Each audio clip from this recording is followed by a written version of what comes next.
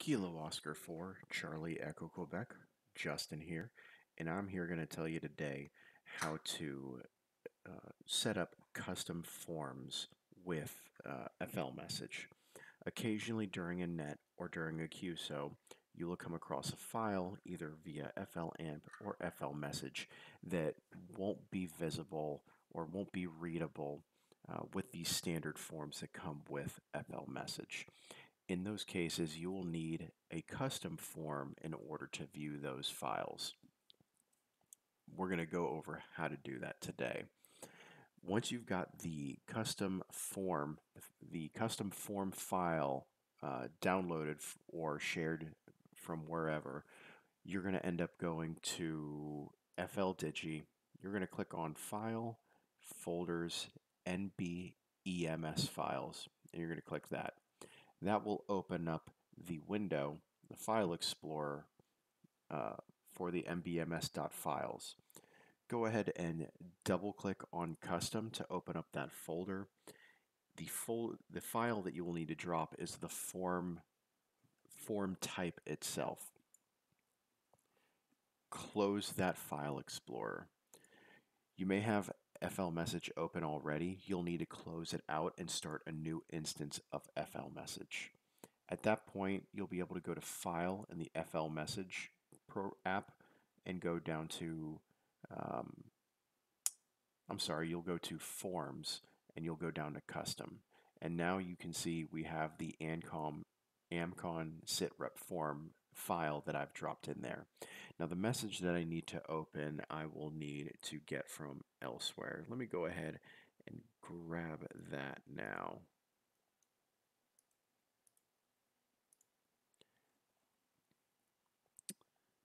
All right, I'm going to go ahead and to open that file, I'll need to go to Open, File, Open, and then I'm going to click on the appropriate one. It is a K2S file.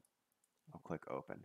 Now you can see here it's still not in the prettiest format here, but that's the beauty of FLmsg.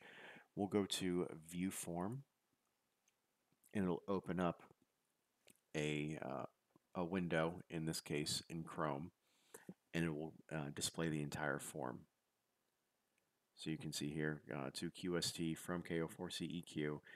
I put in here, this was a report from last week after spiking earlier in the week, 450 gallon regular, blah, blah, blah, all that stuff, all that good, fun stuff.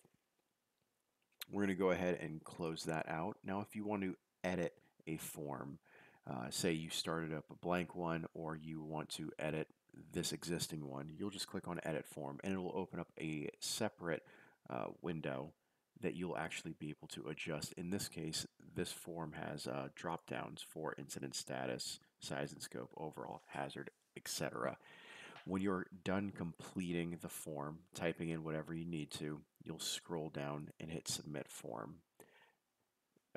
The window shouldn't typically close out, but you'll close out on it anyway, and that data will be saved into this window here in the FLmsg window. At that point, you're going to want to File, Save As, and save it under whatever name you deem appropriate.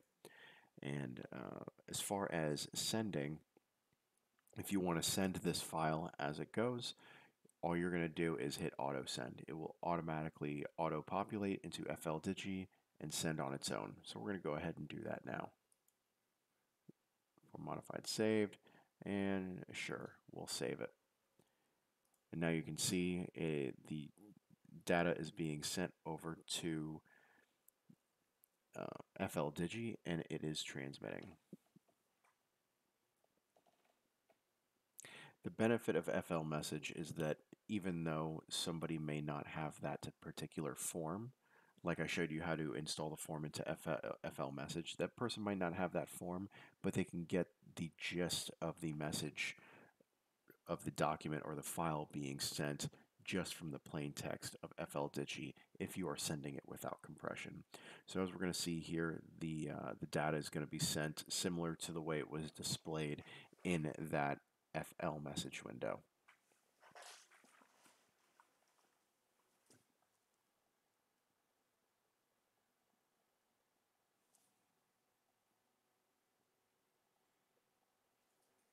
Now you can see it started off with that custom form amcom sitrep v1. So we're now just moving our way down each one of these lines.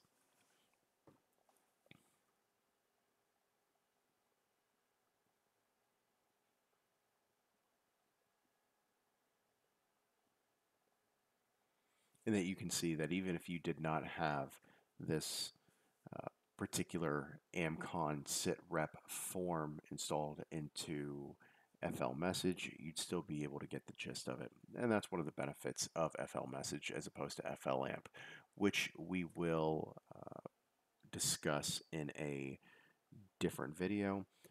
That uses some error correction, and it's really beneficial when you need to send exact data and make sure that that information that is being transmitted gets received perfectly.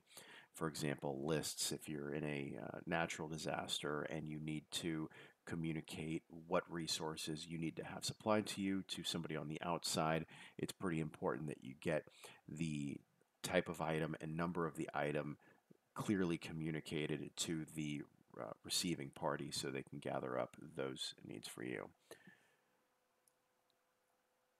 And it looks like we are